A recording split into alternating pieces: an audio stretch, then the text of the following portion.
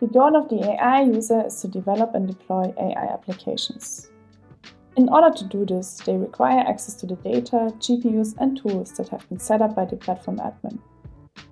For now, let's focus on a specific use case to talk through how an AI user would leverage HPE Private Cloud AI to deliver this use case. Let's imagine we are an AI application developer working for an airline. We are tasked with developing a support agent who can help answer questions for the users. One approach would be to use a reference architecture and customize that based on our needs. So, we will do just that. PCI comes pre-integrated with NVIDIA's production AI software, including NVIDIA NIMs for deploying a variety of different models, as well as NVIDIA blueprints, which are reference architectures for specific use cases that can also be deployed on PCI, making it very easy for customers to quickly test an end-to-end use case and customize it for their needs. There might be an NVIDIA blueprint that matches well with our flight support agent use case.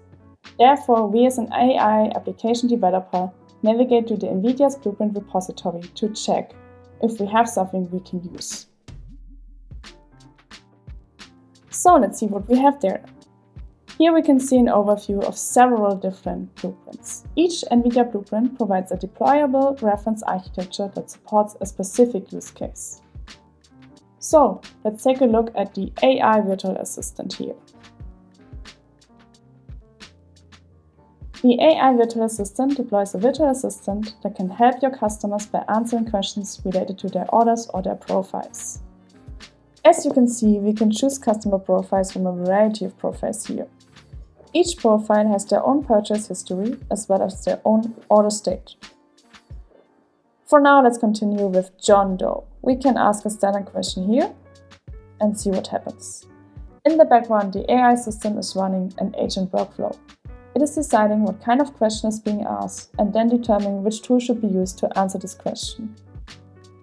The agent will then look up the information according to the question and come back with the response based on the information that it can pull from either a database or an existing knowledge repository using retrieval augmented generation or RAG pipeline.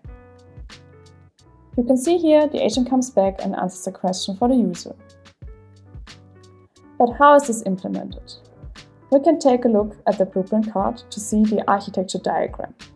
This is the reference architecture that's implemented by the use case. We can see various components that would be very difficult to deploy on its own. But we have it here packaged together and it becomes much easier to deploy it as an entire use case. But what if we would want to run this on-premise, so on the HPE Private Cloud AI? In order to do that, we go back on the home page of HPE Private Cloud AI. We can navigate to Tools and Frameworks in order to import our own custom framework. We want to import the assistant we have just seen. So let's click here. We will provide a name.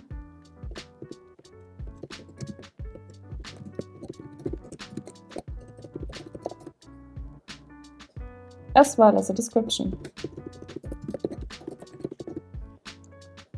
Let's put this in the bucket Data Science and upload an icon for it.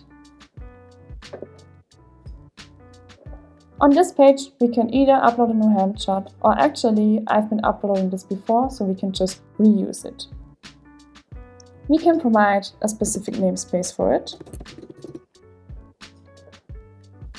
And on this page, we can review some of the values we can find in the Helm chart.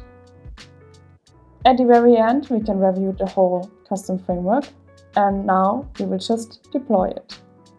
Actually, I already did prepare our AI virtual assistant before this video, so we don't have to wait. We can go ahead and click on Open. And here we can see the interface you are already familiar with. It's exactly the same. So, we have seen an easy way to deploy a blueprint from NVIDIA on HPE's Private Cloud AI. Of course, we can further optimize this, including updating data sources with our customers' data, changing the UI, or a variety of other customizations and enhancements for making this ready for production. HPE and NVIDIA's private cloud AI makes it very easy for us as an AI application developer to quickly deploy and test these NVIDIA blueprints on the system. This saves a large amount of time, setting up the infrastructure for us and also the pipelines that are typically required for such an extensive application.